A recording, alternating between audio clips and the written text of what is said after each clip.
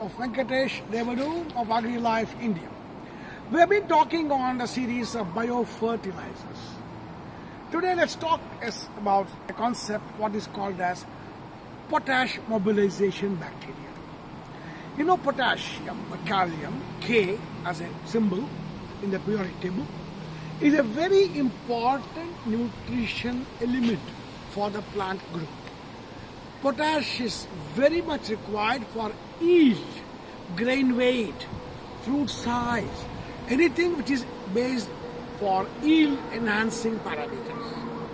Potash is a very naturally available mineral from the mining sources.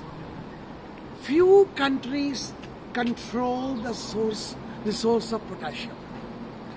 As you are aware, among NPK, potassium is most expensive nutrient among all major nutrients.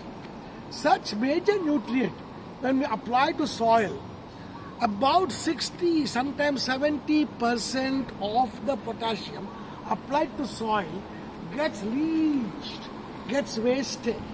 That means huge financial loss we are facing, and the availability of the applied nutrient is not there.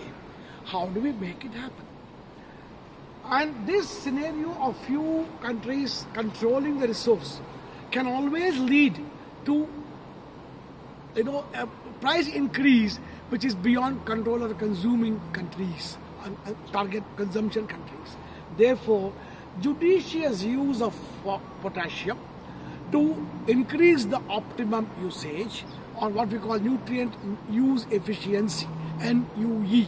We need to see how we can do, and there are good bacteria which we talk in the next videos on how to mobilize potash and make it available to soil. Thank you.